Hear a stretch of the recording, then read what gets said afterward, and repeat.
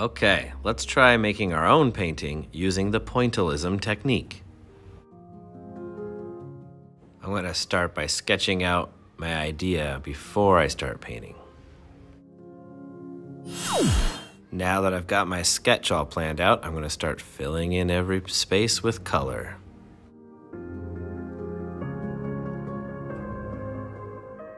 Painting the lighter colors before you move on to the dark colors will help keep your paints from getting muddy and too dark.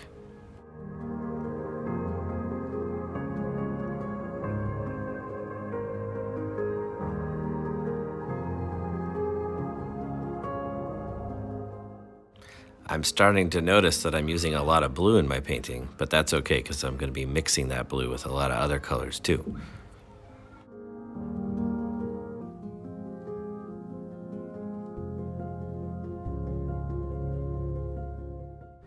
For this painting, I'm only using primary colors, red, yellow, and blue, because I wanted to see how well I could try mixing just those colors. You can choose to do differently.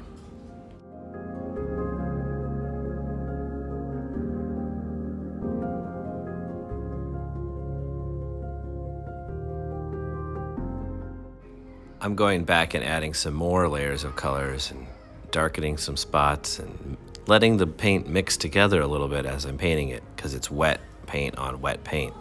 You could try drying it first or not.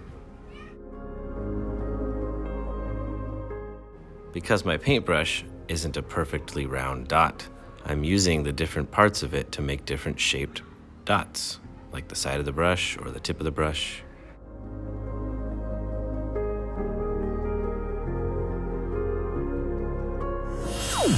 Alright, this is about as far as I want to go while my paint is wet.